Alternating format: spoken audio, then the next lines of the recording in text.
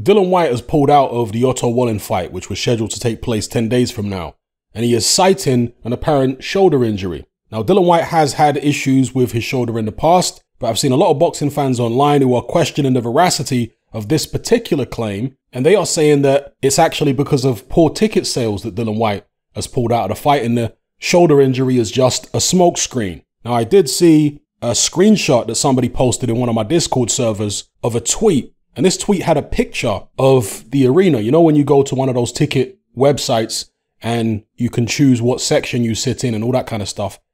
It was one of those pictures, and it appeared to show loads and loads and loads of empty seats still available for the Dillian Whyte Otto Wallin fight when we're just 10 days away from when it was supposed to take place.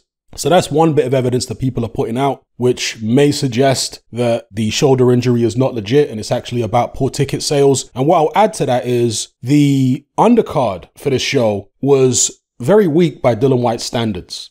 Dillian Whyte normally has very strong undercards. That's something he prides himself on. He likes the fact that he's given his fans value for money. But this undercard would have been the weakest Dillian Whyte undercard I can remember, certainly since he became a pay-per-view fighter. And that would suggest that the show was on a very tight budget, which flies in the face of what Eddie Hearn's been saying about working with DAZN. He's been saying that, or suggesting that DAZN's budget is so much bigger than Sky's budget, and therefore he'll be able to put on fights which would have been pay-per-view on Sky just as part of your regular monthly subscription to DAZN. Whereas if you look at that undercard for Whyte Wallin, that is not the kind of undercard that he was putting on when Dillian Whyte was on Sky.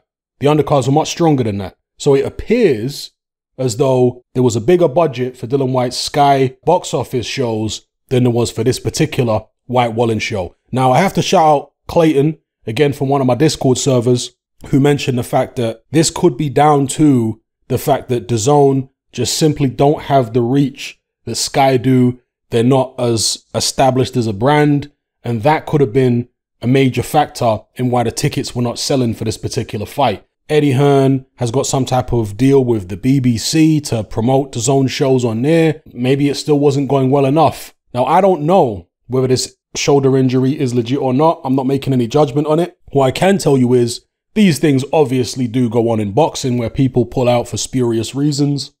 Maybe they've got, bigger money fight lined up, a title shot or something. And in fact, there has been some suggestion that Dillian Whyte is going to scrap the Otto Wallin fight altogether and instead head straight into a fight against Tyson Fury for the WBC World Heavyweight title. Why would he suddenly do that if it's not poor ticket sales? Well, he's apparently involved in this legal battle behind the scenes with the WBC. You could speculate that maybe some type of judgment came down in Dillian Whyte's favor, and he thought, you know what?